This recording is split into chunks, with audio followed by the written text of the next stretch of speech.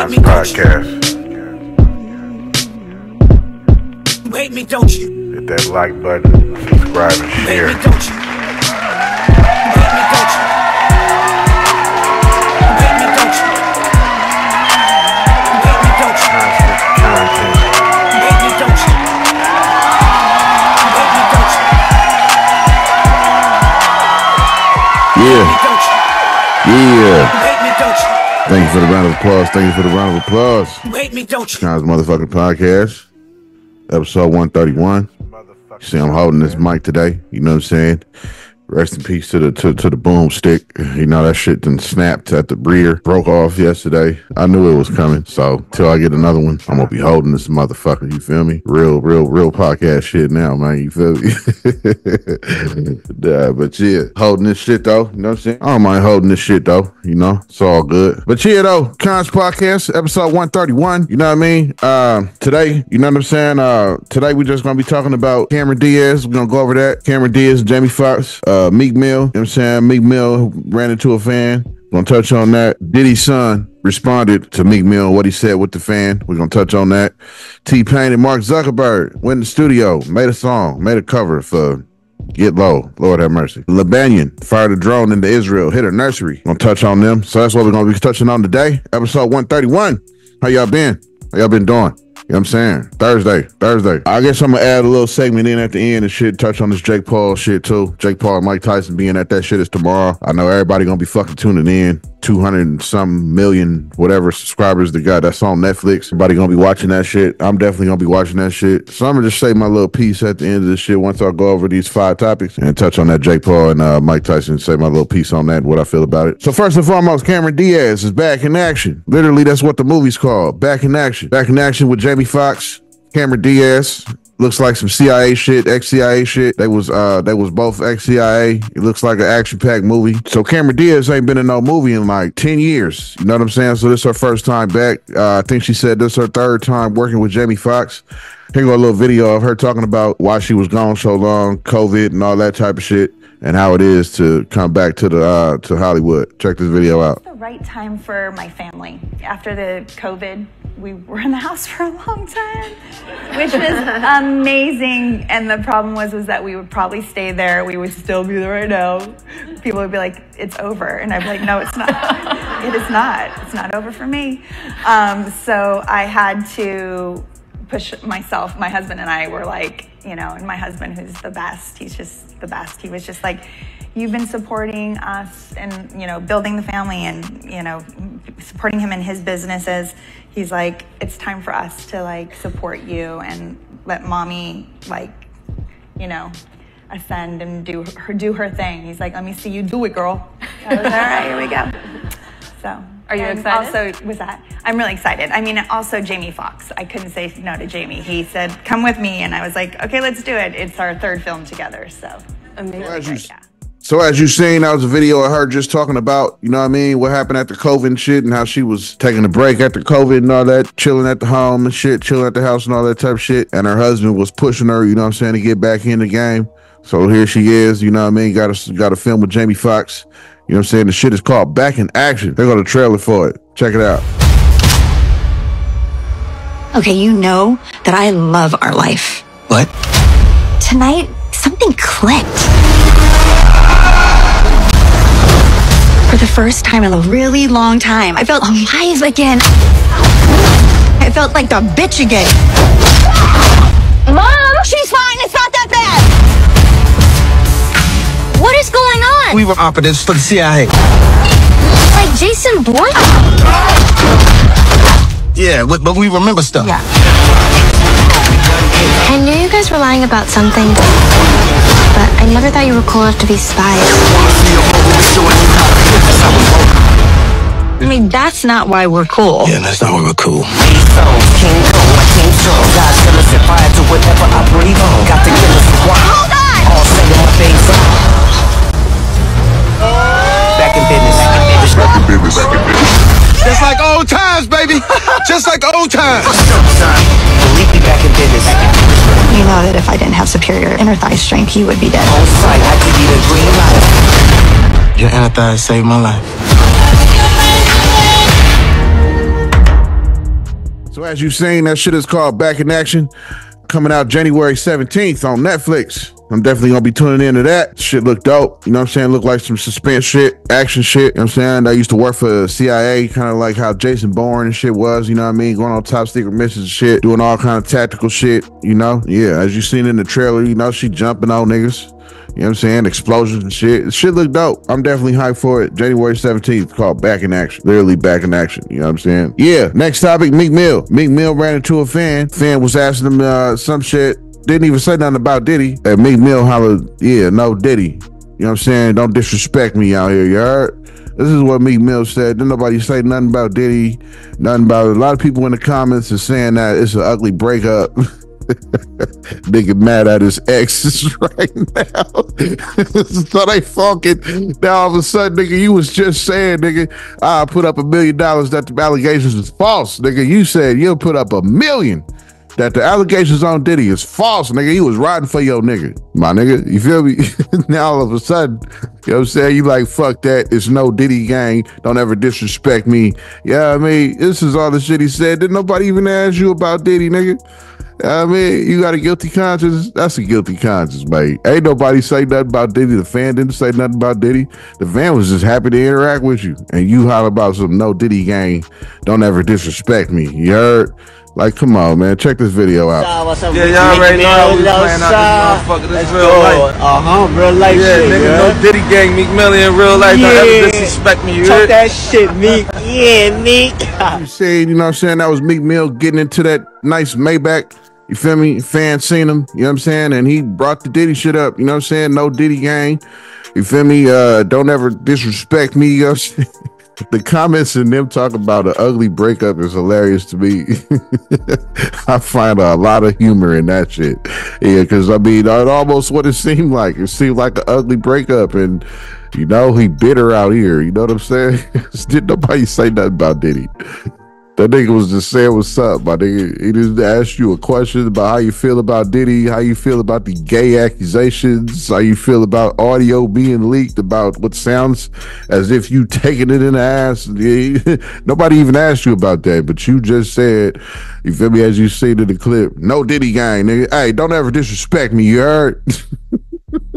Nigga, you got a guilty conscience, cuz? What's going on, my nigga? Nobody said nothing about Diddy. Nobody said nothing about disrespecting you. None of that. But I get it, though, my nigga. You feel me? You've been under scrutiny. Hard body. You know what I'm saying? Niggas are saying that you took it in the ass, my nigga. So I get why you so bitter and quick to defend yourself like that, but it is definitely, what's the fucking word? It is definitely humorous. That's not the word. It's amusing for sure. I am definitely amused by that shit. So yeah, next subject. Diddy's son have responded to this shit. He have responded to this shit. Responded to the post. I don't know if I'm gonna go and find a pic. Look on Diddy's son account. I don't follow them dudes. So I don't know if I'm gonna go look on his account and find this little shit he responded and all that just to post a pic. Shit, if you want to look for it, go ahead and look for it. You know what I'm saying? But I'm not about to go to do Instagram and find a little emoji. All he did was put a he put shake my head and he put the face palm emoji. You know what I'm saying? On the shit that Meek Mill did when he said what he said and all that. Man, these dudes is gonna get themselves hurt. Now, I heard they really pressed up on Ray J and tried to jump him. Ray J put something out the other day. I was gonna talk about that, but I don't know if I would have been able to find the video. But he said somebody shot at him and shit. Niggas just tried to kill him and shit. So I don't know if how true is this. We all know Ray J's a trolling ass nigga. So I don't know. He does a lot of shit for clicks and likes and shit like that. He one of them type niggas. So he feeds off trolling and shit. You know what I'm saying? So I don't know if it was true or not, but he was like, you know, niggas tried to shoot at me. Niggas tried to kill me. We'll be put a video. We went live on Instagram for a second. I don't know how true that shit is. You know what I'm saying? I feel like, you feel me? I've been shot at before. You know, let's get that out there. You know what I'm saying? I've definitely been shot at before. Not one time in my mind, after being shot at, a nigga was trying to fucking kill me. Not one time did I think, let me go on live and say, yo, these niggas just tried to kill me. These niggas just shot at me.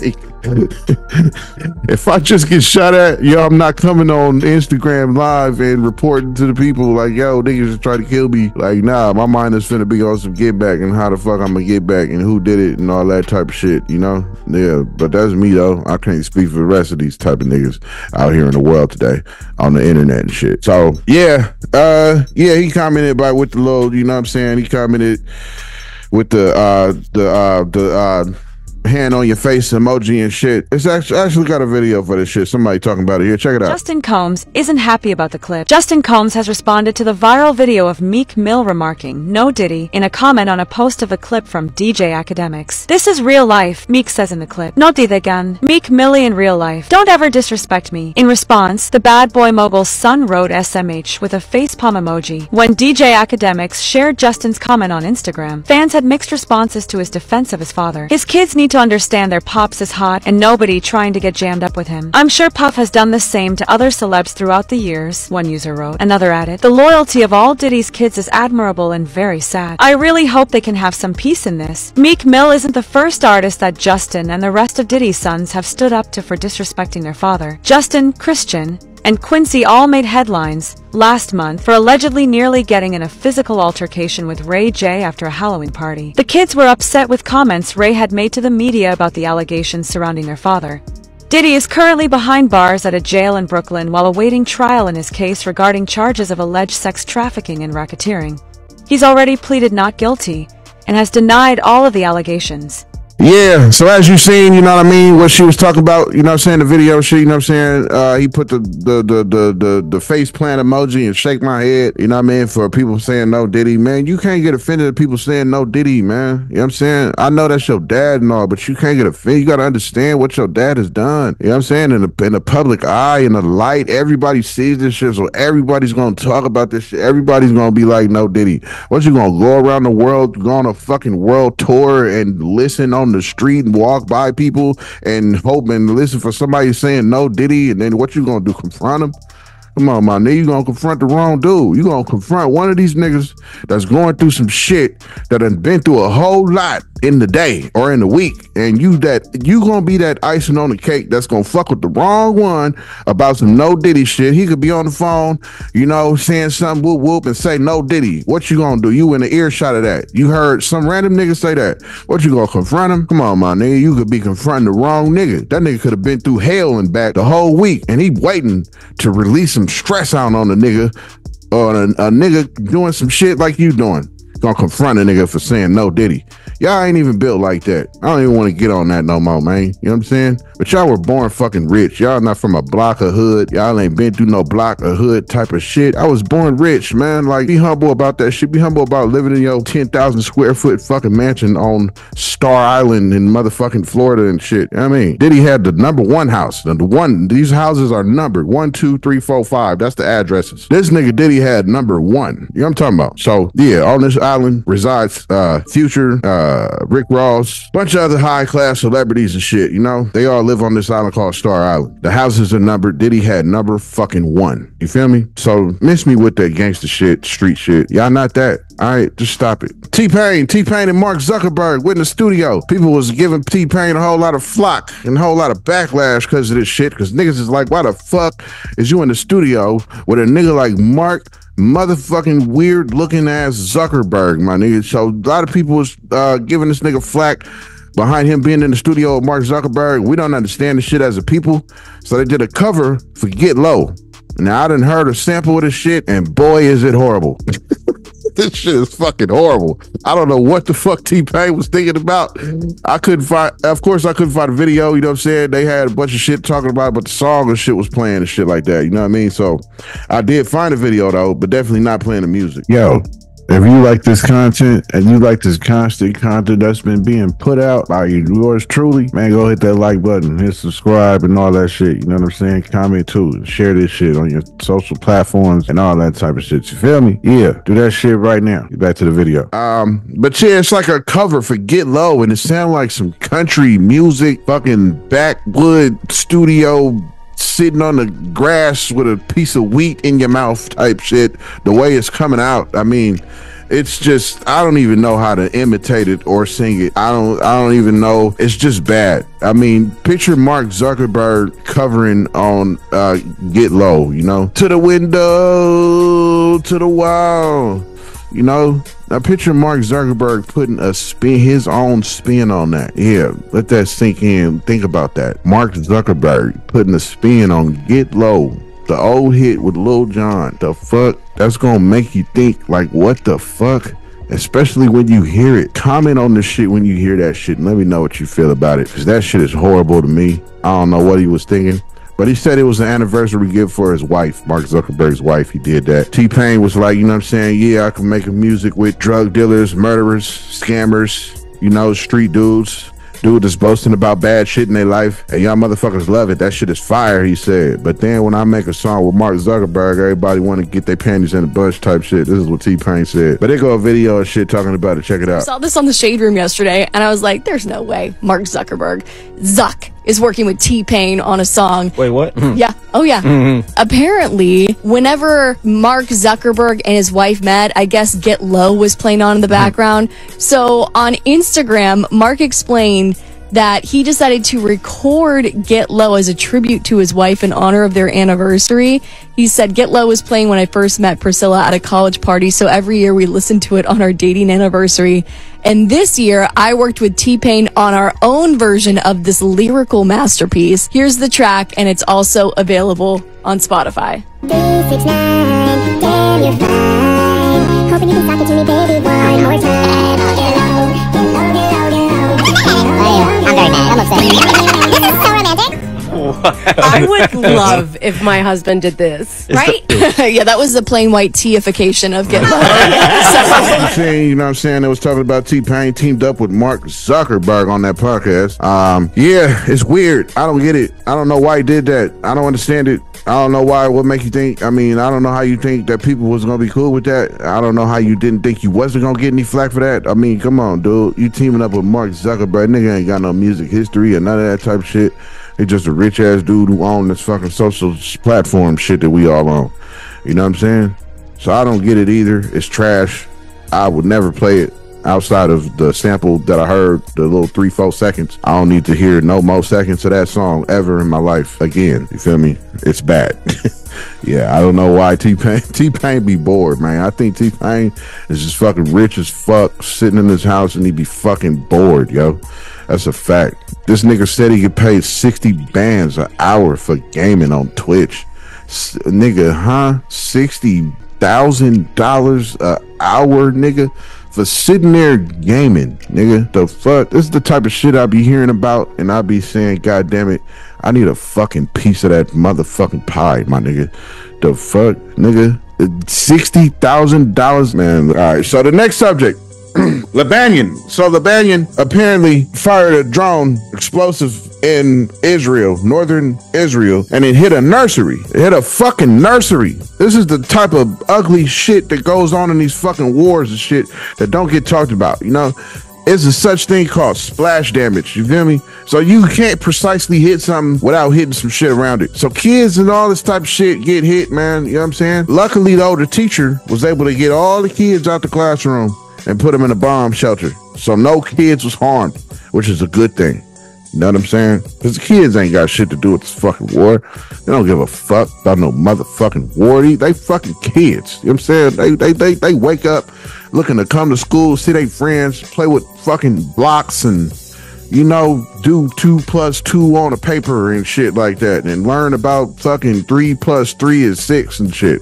You know, they hype about that type of shit. You know what I'm saying? About pushing the fucking little pebbles on the little track, old school shit. You know, playing Minecraft and shit. You know, yeah, they kids, man. They don't give a fuck about this war shit, and they got to be affected by it and shit. You know, this type of shit gonna probably follow these kids for a long fucking time and shit. You know what I'm saying? It's fucked up. You know what I mean? That, yeah, the agenda is going with this war shit, and it's just, yeah, that's why a lot of people call this shit genocide. I mean, it's just hitting kids and shit like that. Like, they don't even give a fuck. But yeah, check this video out talking about this shit, talking about how they hit the nursery over in northern Israel. Check it out.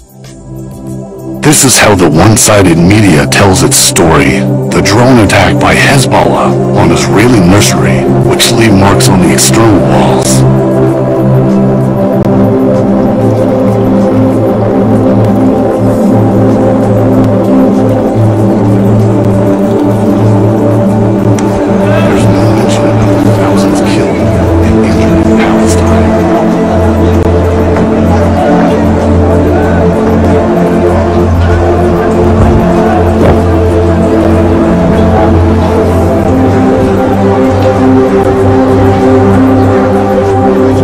what I'm saying? They fired a drone. The drone hit the nursery.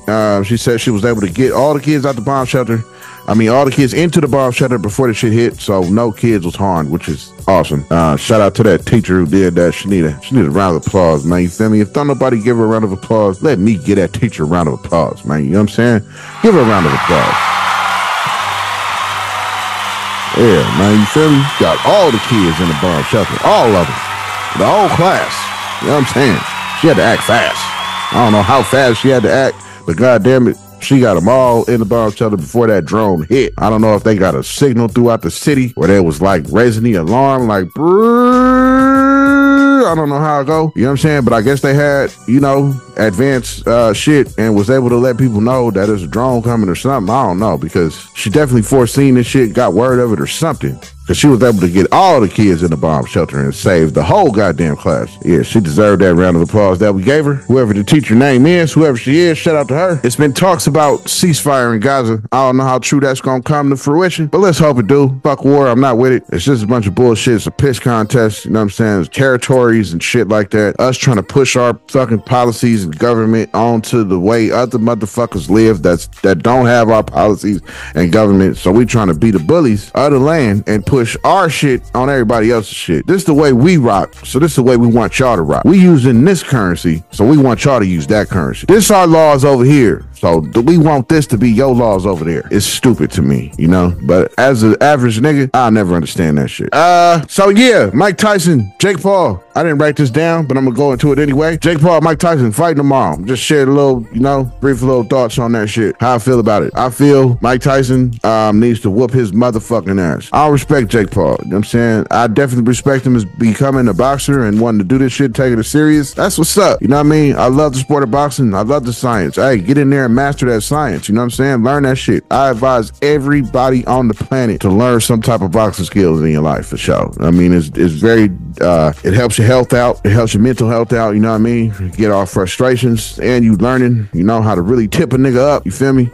At the same time. So it's fun shit. It's definitely, it's a good discipline. About to start doing trials and shit with my son, teaching him and shit, footwork and all that, you know, teaching him how to really manipulate angles, step around a nigga, step to a side of a nigga, you know what I'm saying? Get your most leverage, get the most leverage so you can get the most damage off on the person. But yeah, so Mike Tyson, Jake Paul fighting tomorrow. Everybody gonna be watching it. I think Mike Tyson need to whip his motherfucking ass. I feel like all Mike Tyson got to do is come in there and be about 5 to 10% of what he was, and I don't think Jake Paul got a chance. You know what I'm saying? I feel like all he need to do is be about 5-10% of who he used to be, and I don't feel Jake Paul got a chance. I mean, we talking about a man with, Jake Paul is what, 27? Mike Tyson probably has 27 years plus of experience in that boxing ring. When it comes to that boxing shit, that's a lot of experience, and that goes a long way with boxing. So with that being said, I don't know. I mean, he also is 58. You know, he's gonna be 58 when you do this fight, almost 60 years old, and that should definitely take a toll too. So Jake Paul definitely got a puncher's chance of really like connecting with Tyson and possibly knocking him out. You know what I'm saying? And bad as I hate to say that shit, it's the truth. You know, he's 60. You know what I'm saying? It's not like you fighting Tyson and he's 27 or he's 25. He's 60. You feel me? So that's, as the body ages, your mind might want to do things, but your body ain't gonna necessarily agree with it. But he looking like a beast in the training videos and shit like that I've seen. He looking real ferocious. He knocked out one of his sparring partners, which is fucking dope. I think he still got that power. They say the power is the last thing to go. I just don't respect Jake Paul because he's using his fame and money to climb some type of whatever notoriety in the boxing world. I feel like if you want to box, nigga, go ahead and join the WBC, WBO, get in the real ranks, go fight some real boxers. I mean, we seen you fight an actual boxer for show, and that was Tommy Fury, who's still in his prime, still doing his thing, still trying to work his way up, and you lost. He's the same age as you, same stature, same body frame, all that shit. He just taking this boxer shit a little bit more serious than you are, I feel like. He don't have the money and fame that you got. You know what I'm saying? So he not picking just fighters. Oh, he's 60, let me fight him. Oh, he retired, let me fight him. Oh, he ain't fought in 3 years, let me fight him. You know, that ain't what it's about. You know what I'm saying? You really want to test yourself. You talking about how you always want to test yourself. If you really want to test yourself, go try to be really involved with the boxing shit. Go get yourself a belt. Go fight for that WBO title. Go fight for the WBC title. Why you ain't challenging niggas like Ryan Garcia? Why you ain't challenge that nigga in the ring? Why you ain't challenge Javante Davis? Challenge that nigga. Why don't you challenge real champs? You out here trying to target Canelo when we all seen Canelo is on his way out. You know what I'm saying? He's on his way out. He's still doing his thing, but Canelo is coming out of his prime, and now all of a sudden you want to target Canelo. But I see your game, my nigga. You know what I'm saying? I see what you're doing, and I don't like it. You know what I mean? Go fight a real boxer. Go fight some real boxers. Then I'll have respect. I can't respect your legacy that you creating with these whatever 10 fights that you done had, and he ain't fought nobody. You know what I'm saying? You fought niggas who ain't thought about boxing, who ain't thought about fighting. Niggas retired. Niggas enjoying the fruits of their labor. Niggas is chilling. Ain't fought. Ain't been in the ring or none of that. These are the type of niggas that you choosing to fight. I don't like it. You know what I'm saying? So I hope Tyson beat your motherfucking ass tomorrow, my nigga, at the end of the day. I hope Tyson come in there and tap into that old mentality of him being 22 years old, and I hope he beat the dog shit out you for real. Yeah, you need a lesson shown. You know what I'm saying? You like one of them spoiled rich kids, you know, who think they the shit because you out here beating niggas who's retired and ain't thought about a motherfucking ring in whatever years they've been. This nigga Tyson been on a podcast, smoking weed every day, chilling, you feel me? Letting his fucking labor nourish him with the money that he making from it. You know what I'm saying? As he should be. He called him out, woke the beast up type shit, and he's 60 years old. I don't know, but I'm definitely gonna be tuned in. I'm definitely interested. He does a hell of a job with selling fights, promoting fights. Amanda Serrano's definitely gonna be on there. I like what he's doing with her. She's somebody that's really in the boxing world, really trying to climb the ranks and shit, and he definitely is paving the way. She's definitely on all of his cards, which is dope.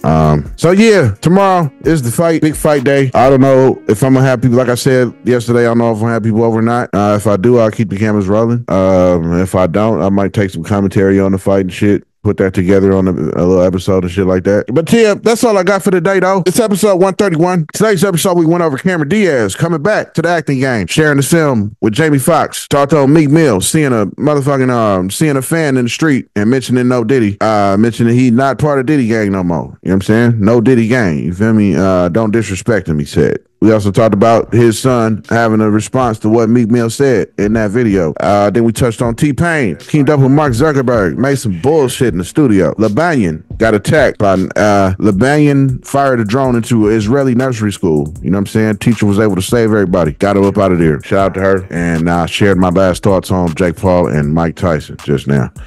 Shaw's Podcast, Kons Podcast, episode 131.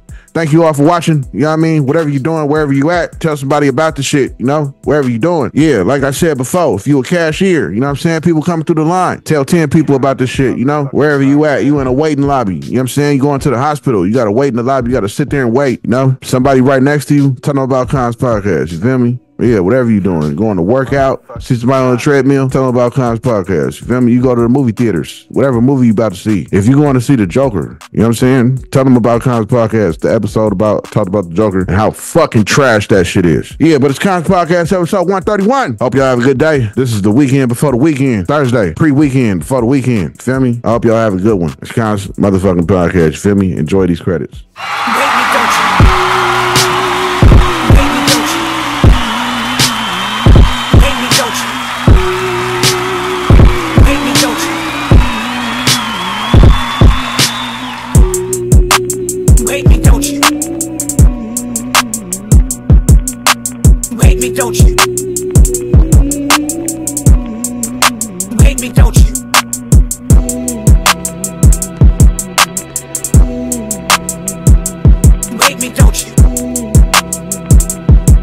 Hate me, don't you? Hate me, don't you? Hate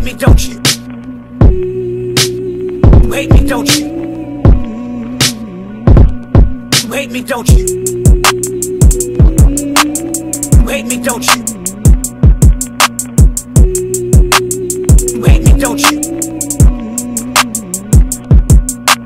Hate me, don't you? Hate me, don't you? Hate me, don't you?